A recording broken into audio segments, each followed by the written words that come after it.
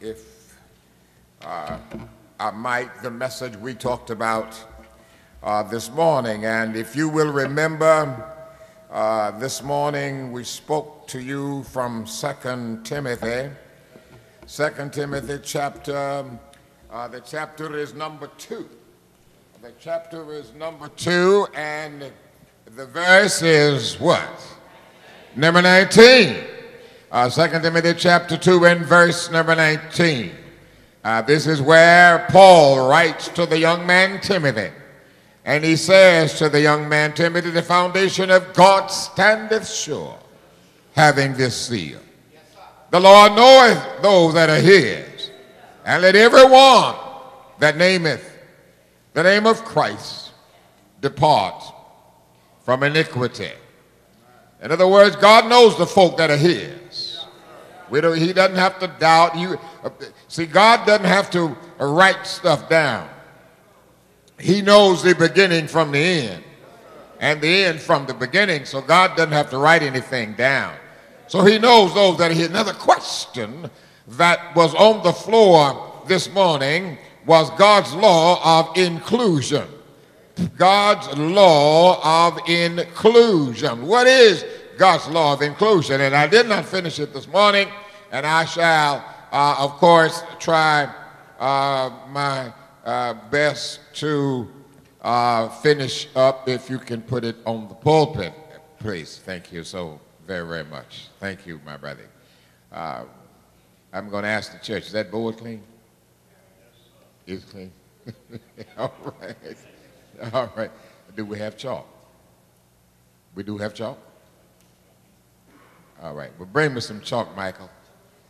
You have to get, how many folk do you need to screw in a light bulb here? Thank you, Michael. All right. Thank you very much.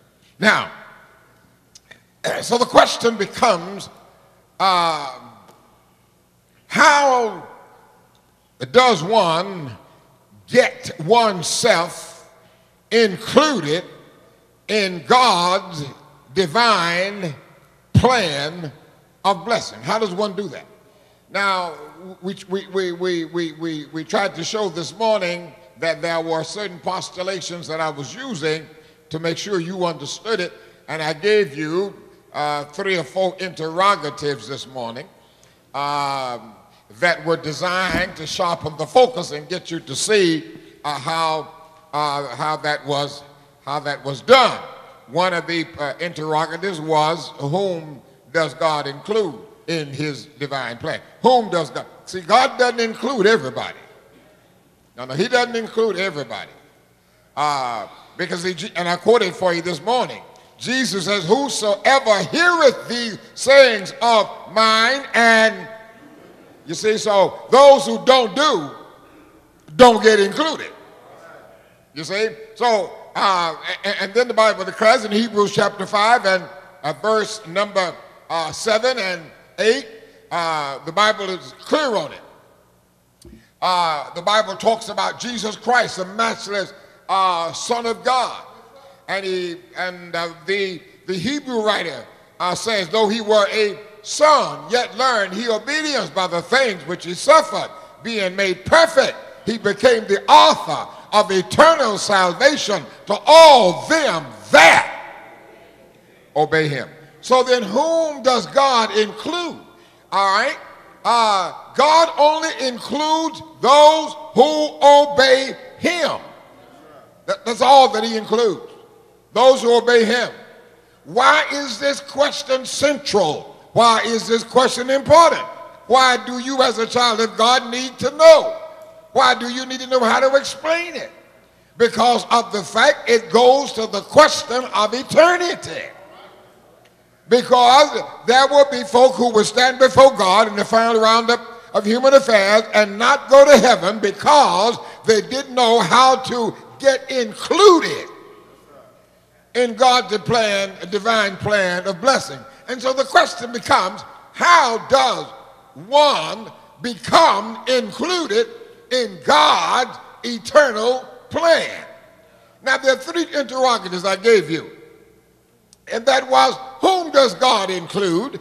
And the second, of course, was how does God hit me out? How does God include one? And the last one was, there you go. Now, if you can answer those three questions, and then when I finish, if you're able to answer maybe any one of those, then I think that the message was a success. That is God's law of inclusion. How does God include us? To do that, I showed you Old Testament examples. And the reason I showed you Old Testament examples is because the Holy Spirit says that the things that were written aforetime was written. That's why it was written. That's why it was written. I don't need you on me. I need you on the board. I need you on the board. Just stay on the board. All right, now, the things that was written aforetime was written for our learning, which means if you want to clearly understand, the New Testament, you need a knowledge of the Old Testament. Because the Old Testament was the New Testament congealed.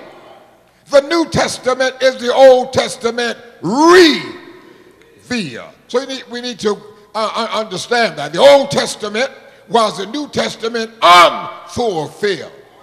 New Testament is the Old Testament fulfilled. You see, and we can go on and on with those platitudes. But so it's important. I showed you two examples.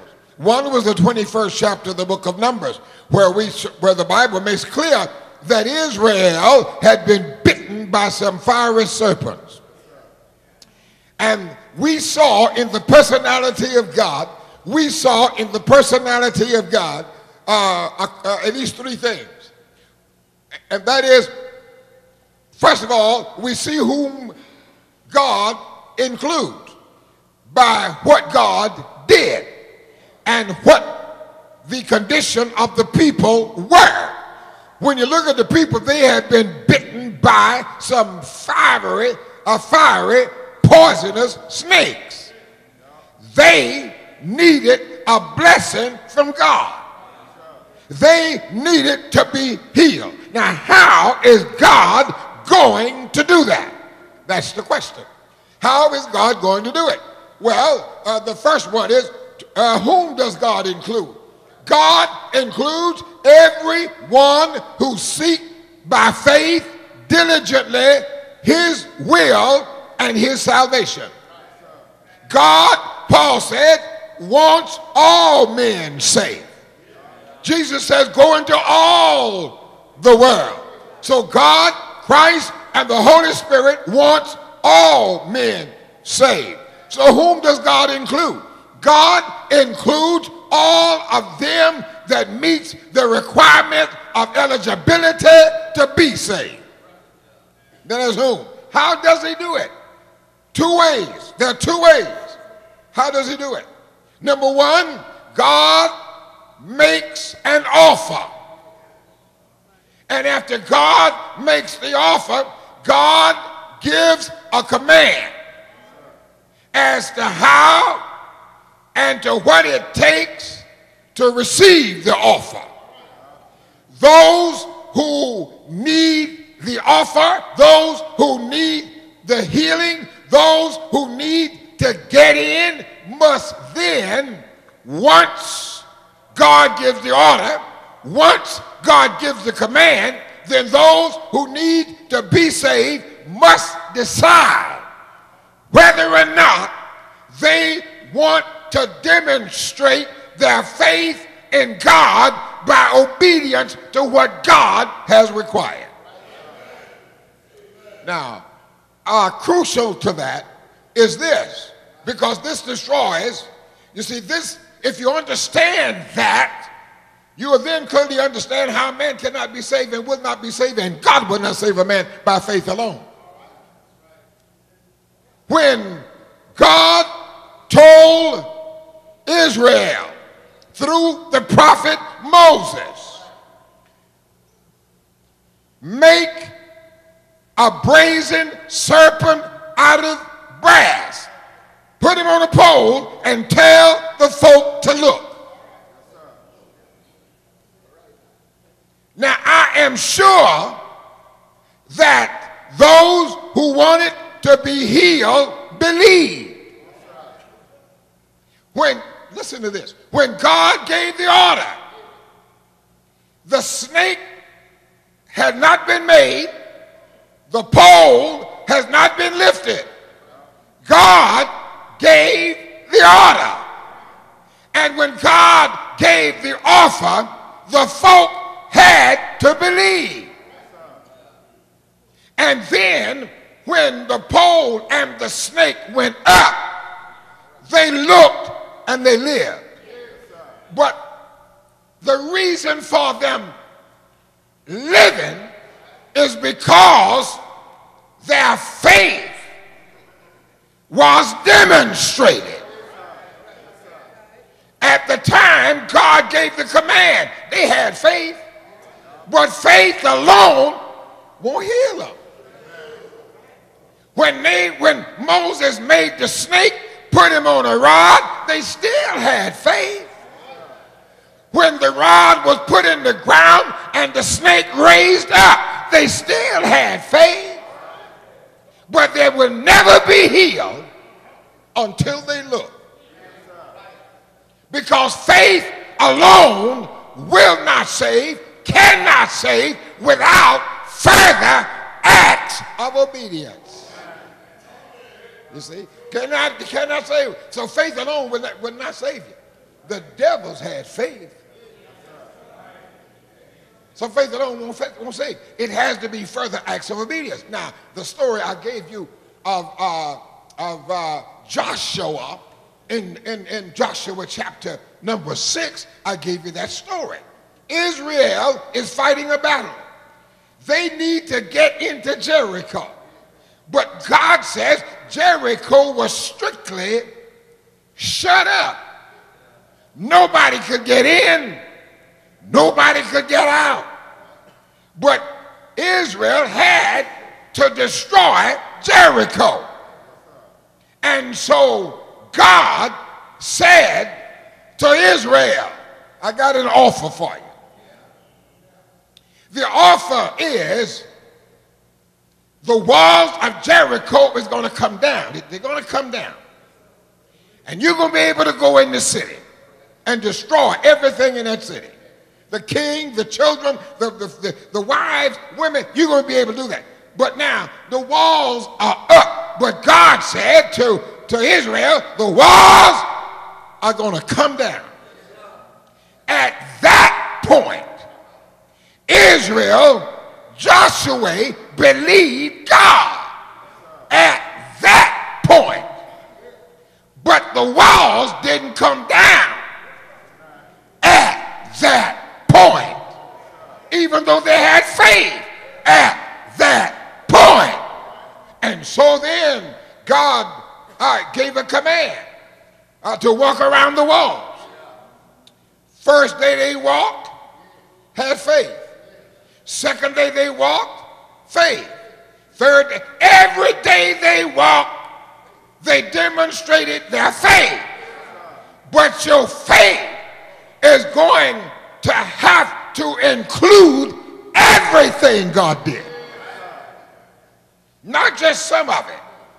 And even when you get there on the seventh day, walls still stand.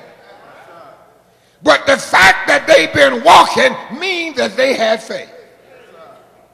But those walls are not going to fall until they have done everything that God said.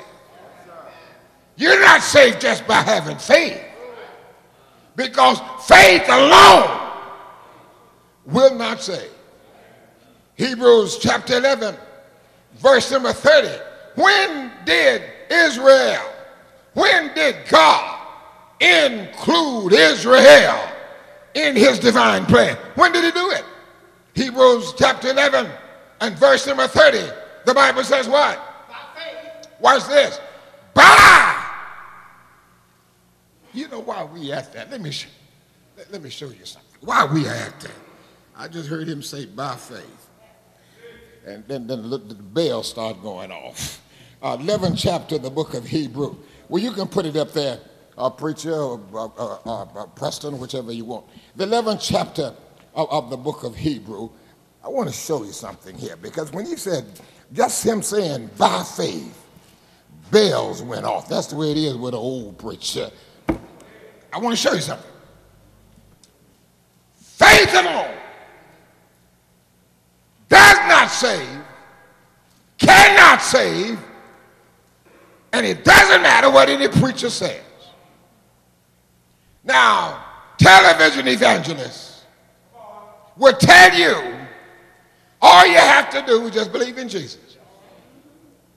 Call on his name and he'll save you. The Bible does not teach it. Never has taught it.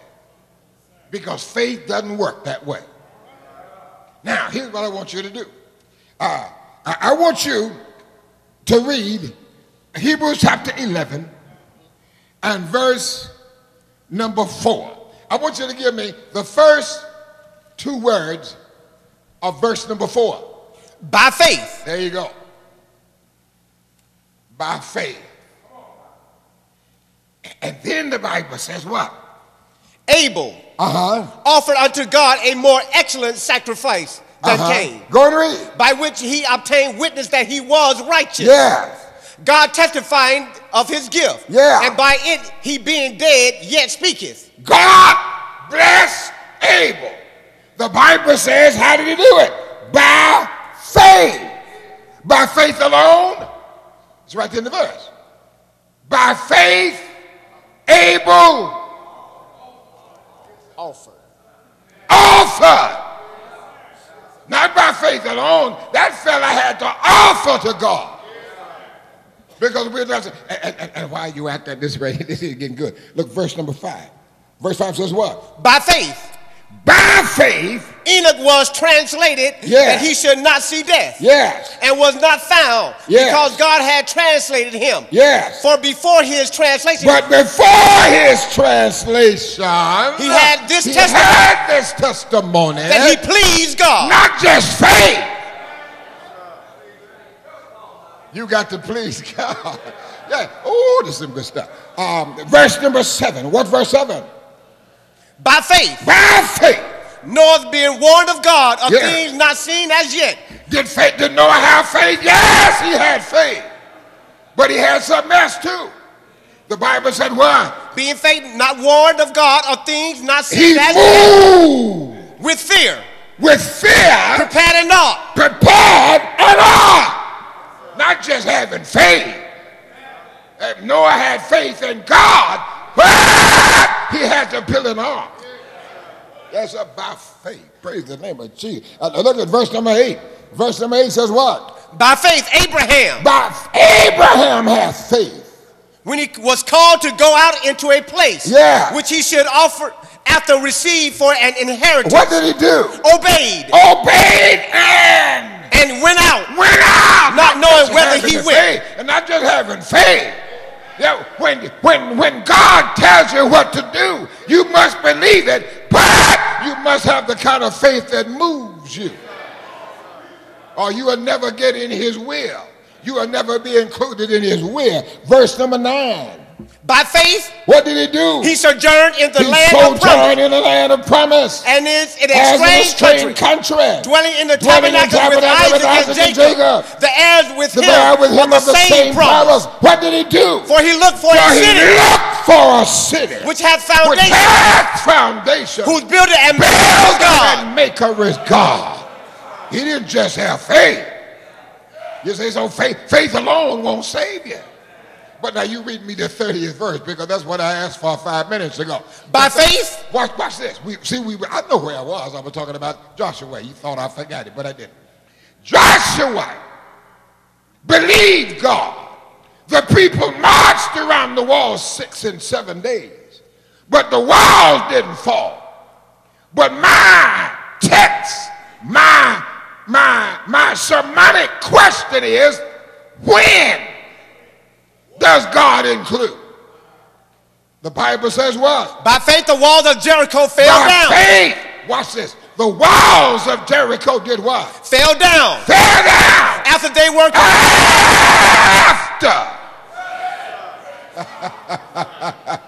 Oh, I can quit right there. I don't have to go no further. Them walls didn't fall in the wind. After. You can have all the faith you want, but it takes more than just faith. It's what you gonna do. Yeah, I get it. That's a good place to stop right there.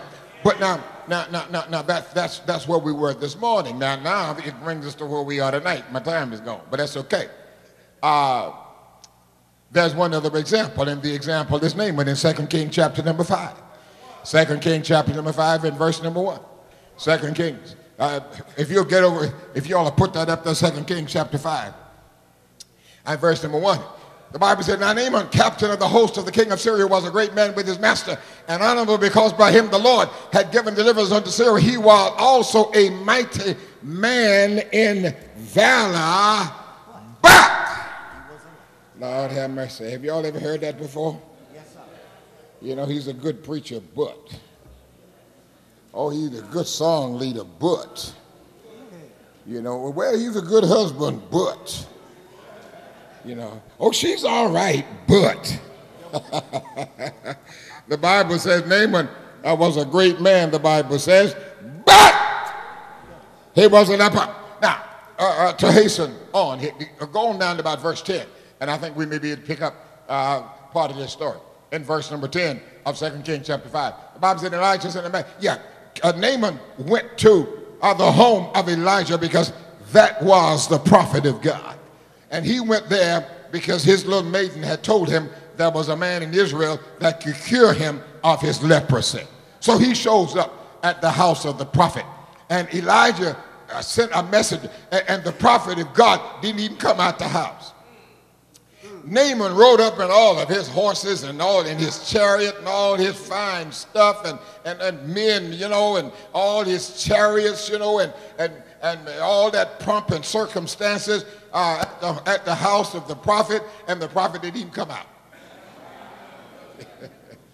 Praise the name of Jesus. You know, you ever got all dressed up, you know, going somewhere, and then it starts storming outside, you know. Or you get all dressed up and they got nowhere to go.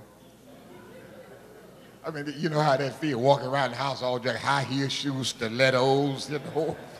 You ain't got nowhere to go. Praise the name of Jesus. And you got on a formal gown, you know, and all them little things, silhouettes and all that. Where you going? I'm just trying some stuff on. Praise the name of Jesus. But there are folk like that, you know. But we pray for them. Now, the man of God came to the home of the prophet, and the prophet didn't even come out. What's wrong with Naaman?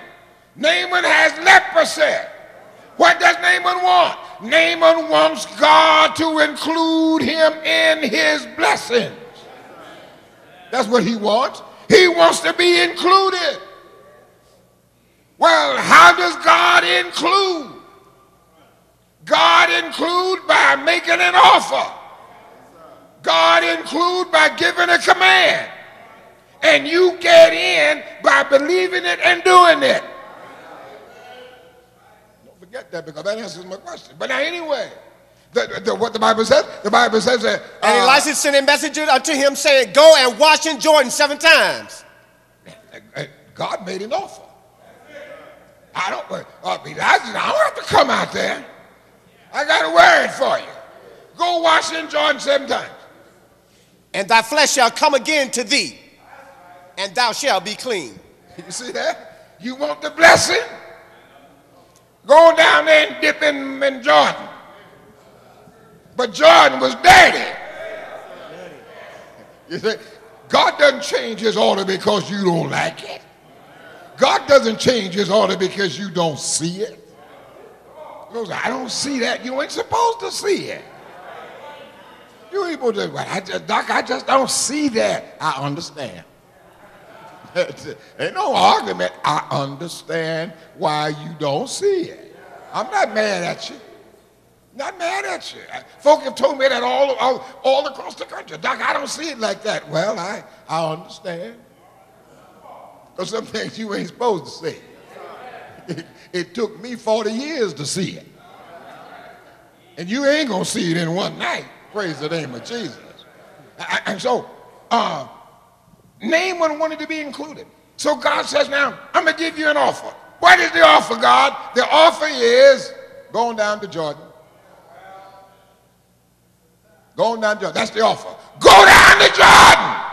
But it's dirty. I don't care how dirty it is. Go to Jordan.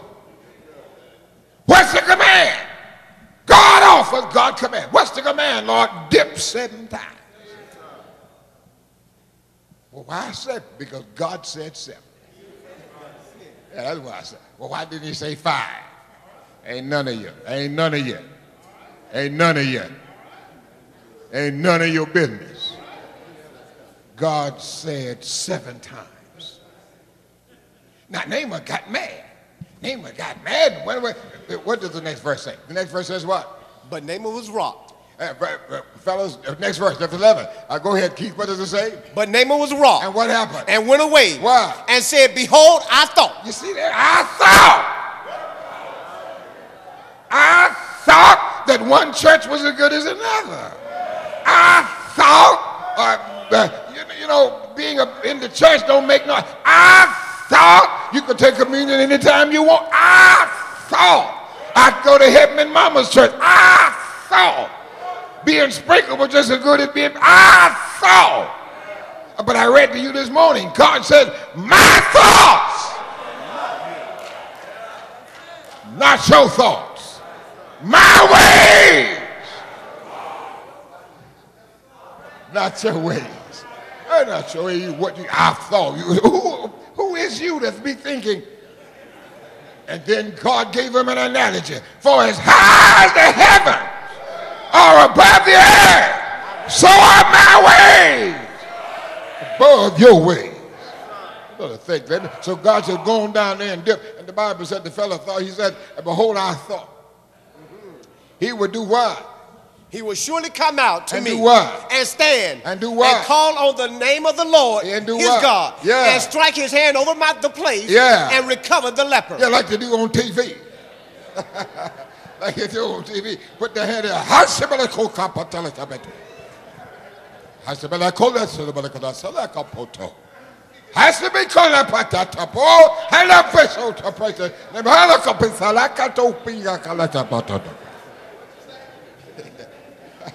Boy, if I was a crook, I could make some money behind that. Oh yeah, I could make some money. Y'all could do it, Booker. Oh man, I got the thing to do that with. Yeah, but I'd go to hell though, you know what I'm saying? And I'd rather not go to hell. Yeah, I'd rather not go to hell. But man, I could do that, man. What you come on up here, praise the name of Jesus. Praise the name of Jesus. Here's what I want you to do. I could get that thing going. And I said, that'd be $25. You can give it to me in cash. I don't take checks. But that would not be like God would want you to do. Yeah, that's not the way God wants you. But I thought that's what he would do. Strike his hand over the place and become. And it's amazing how you watch TV and watch them fellas slap folk upside the head. I was coming on the day, listening to my radio, and a lady up there just lied. She said, I ain't have no job. Can't y'all get somebody on the radio who can talk? I mean, why do you always got to be somebody from the ghetto? You know what I'm saying? I didn't have no job, and because they didn't throw me out. They didn't throw me out my house.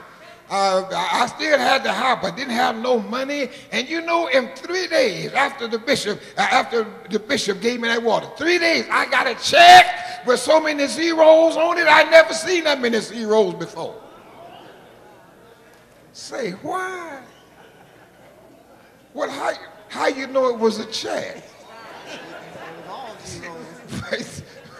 But that's what he thought. You see, that's what he thought. He thought. That's what he would do. And then the Bible says what? Are not Abner and Pharpar rivers of Damascus better than all the waters? Didn't even want to go down to the Jordan because it's dirty. But God commanded. God made an offer. God gave a command. And if you want to be included in God's plan, you got to do what he says. You got to do what he said. I don't care whether or not you say, never mind. If you want to go to heaven.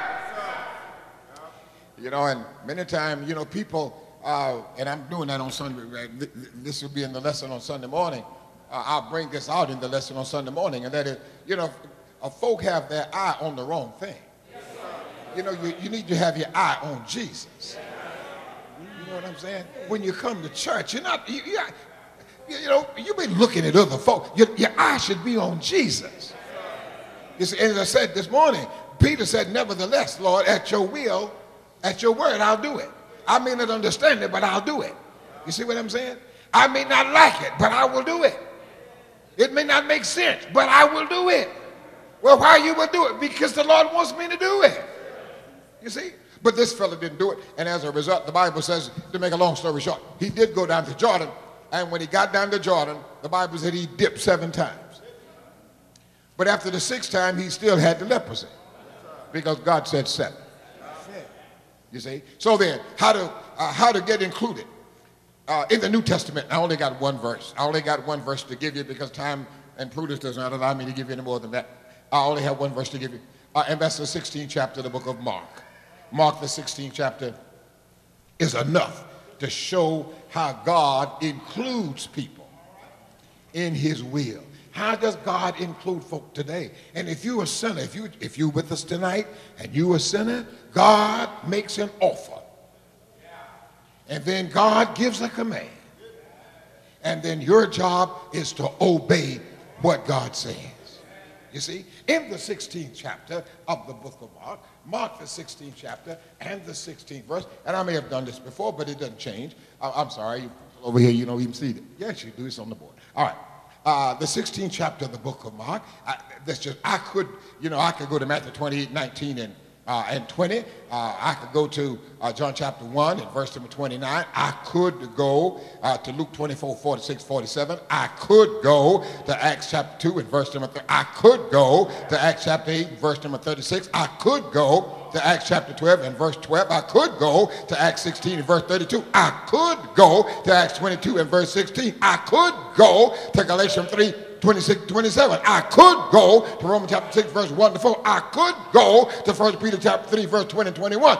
But I don't have that kind of time. So I just use Mark chapter 16 and verse number 16. And I think I can show in this one verse the argument that I'm trying to make. Well, what's the argument you're trying to make, brother preacher? And that is God will include you in his plan if you obey. And you know, there's a flip side to this. You say, well, Doc, you're preaching to the world. No, I'm not either. I'm trying to give you an example of what happens with God. You see, because this can apply to us too. Yeah, God commands us as children of God. He gives us an offer. And he makes a command. And our job is to obey his command. You see? But then he said, Mark 16, 15, 16, what does the Bible say? He that believeth? No. Mark chapter 15, you got the right place, and you're reading the right verse. But let me hear verse 15. Verse 15. And he said unto them, what did he say? Go ye into all the world. Go into all the world and what? And preach the gospel to every creature. That's the offer. That's the offer. That's a worldwide offer. Go into all the world and preach the gospel to every creature. Now that's, you see how this thing come together? That is the offer. But now here comes the command. And the command is, he that believeth and is baptized shall be saved. There it is. There it is. And you got to do it just like he says. Just like those folk had to march around this 7 days, and in the 7-day march around 7 days. You got to do it like he said. It can't be no uh-oh. You got to do it exactly like he said. Well, what did he say? Because you see, the Baptist church teaches, and most denomination teaches, he that believes is saved and baptized because he's already saved. Yeah. Denomination teaches that a man is saved when a man believes he's saved and he's baptized because he's already saved. Which means baptism doesn't really have anything to do with it. And if Israel had decided that the 7th day didn't matter, the walls never would have fallen. You see, never would have fallen. And so it's important. And then the Bible says he, let me just diagram this for you. I'm going to diagram that for you. He shall be saved. Now, he shall be saved. Shall be saved is what we call in English the main verb, or it is the principal sentence. All right, this is the principal sentence, shall be saved. That's God's offer. This is God's offer. What is God's offer? Salvation. That's God's offer. Now let's take a look at it. And let's show you how this is a damnable doctrine. Well, anyway, now, he shall be saved. Shall be saved in English is the principal sentence, and it is the main verb. So we put principal, that's the principal sentence. Now, he. Usually he is a noun of masculine gender. Because when you say he, usually you're talking about a man, right? I don't know why y'all got quiet on that. So the noun he is usually a noun of masculine gender. But in this case, it is a noun of common gender. Now, common gender means any he, which would include women as well. In other words, this he is a noun of common gender, which allows women to be included. So if a woman would do what God says, she shall be saved. If a man does what God says, he shall be saved. So this is a noun of common gender. Now, not only is that a noun of common gender, but what we see here is something else. Well, what is the something else? The something else is we have down here a restrictive clause. And that restrictive clause is there for the purpose of limitation. This restrictive clause in here limits to whom salvation is to go. The restrictive clause tells us who God will include. So then the Holy Spirit put in here a restrictive clause. Once we get the restrictive clause in, then my question has been answered. Who will God include? The third part of my discussion, of my topic, will be answered, and that is, when does God include? First, who? Watch the restrictive clause. That believeth and is, or you get it. You see? Now that's the restrictive clause. What does restrictive clause mean? That is, it is limited. Not only is it limited, but it describes who the he is. Oh, y'all ain't getting this right. Well, what he are we talking about? We are talking about the he that believes and is baptized. Well, what will happen to that he? Shall be saved. You see? Now, in English, baptism, he that believeth and is baptized shall be saved. Salvation is always put after baptism, not before. He that believeth and is baptized shall be saved. Now what What the world says is, he that believes is saved and baptized because he's already saved. In other words, they move the S and put it in the middle. But you can't change God's plan. And if you want to be included in God's plan, you have to do it exactly like God said. Now that's the English. Well, they say, well, you can be saved before you're baptized. No, you can't. Because salvation is always at the end. And the reason I know that the English rendering of this is correct, because the Greek rendering is the same thing. Now, here's the Greek rendering of that same verse. The Greek rendering of that same verse. He that believeth, don't have enough board, he that believeth and is baptized shall be saved. Now, here's the Greek rule that governs Mark 16. This is the English rule that governs Mark 16. Now, the Greek rule that governs Mark 16 is that belief is an aorist, and you can worry about it. It is an aorist active present participle. That's what the Greeks say. And then baptized is an aorist passive present participle. That's what the Greek says. Now, what is the rule then that governs aorist participles? What is the rule? Here is the rule. The rule that governs aorist present participles, both active and passive, says that aorist participles must also and always precede the main verb and is never subsequent to the main verb. What the Greek said. Now, how does that make sense, Doc? This is your main verb. Shall be saved. That's the main verb. He that believeth and is baptized are the participles.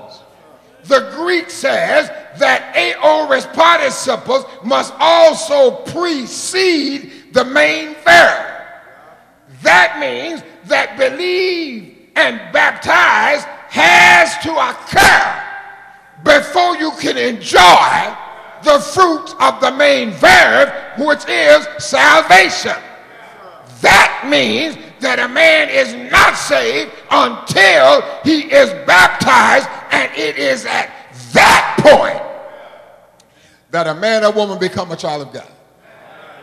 You see what I'm saying? So which means that the Greek and the English agree that nobody is saved at the point of faith, because salvation always comes at the end of baptism. Nobody was ever saved before they were baptized, because that's not God's order, that's not God's command. Therefore, anybody who participated in that is not included in God's divine plan. Now, I would hope that you understand that and just know that when we quote Mark 16, 15, 16, that's the way it is. You may not can explain all that Greek and English, but that's still the way it is. And you don't need to know that. You don't need to know that. You don't need to know Greek to go to heaven. You don't need to know Latin to go to heaven. No, sir. When Jesus says, if the man that hears my word and do them, all you got to do is know what Jesus said and then do it. You say, what kind of church would we have, or heaven that we have, if everybody had to understand Greek before they go to heaven? I mean, that's for those of us who are debaters. That's for those of us who have to defend the gospel of Jesus Christ. That's for those of us who have to fight sin on every level. But all you have to know is what Jesus says. And if you would do that, you'll be saved in the final roundup of human affairs. Whom does God include? He includes me and he includes you. But now God will exclude you now. He'll exclude. You get tired of God, God get rid of you. You get tired. I'm tired of going to church. I'm tired. Every time I look around, it's church, church, church. Isn't it? I said, make this point. Isn't it amazing how we can just say, you know, every time I look around, it's church, church, church. Every time I look, it's church, church, church. I am so sick of church, I don't know what to do. Every time the doctor, I'm like, church, church, church. Are you coming to the church, church? But we never say that about our job. Isn't that, you know, you ever thought about that? I mean, nobody never says, work, work, work. You know, every time you look around, it's work, work, work. Nobody never says that about work. And not only that, but you work in almost 7 days a week. And worshiping God basically, publicly, collectively, one time on Sunday. God asked for one day and didn't even ask for all that day. But we still say church, church, every time the church just goes. Honey, I am so tired of going out to that church. I mean, I was out there this morning. And Doc preached an hour.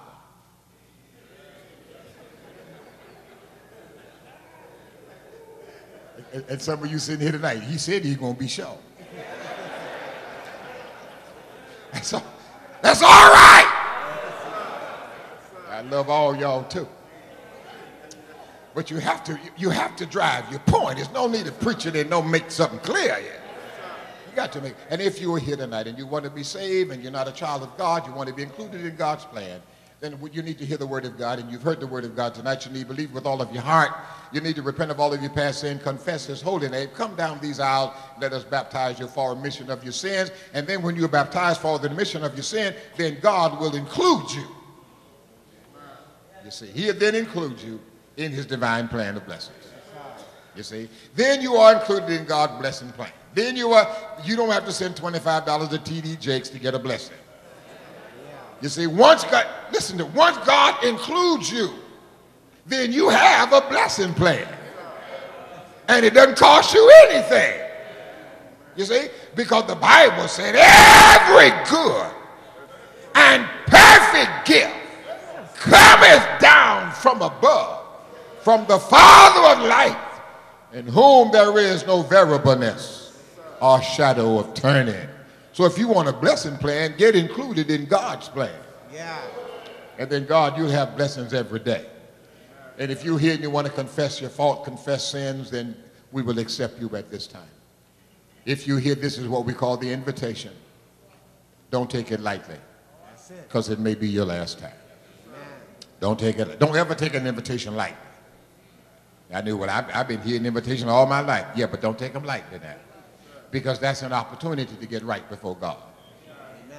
So don't take that lightly. This is a serious time.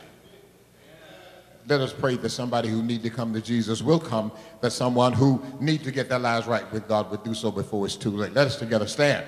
While we're standing, the invitation is yours. Let us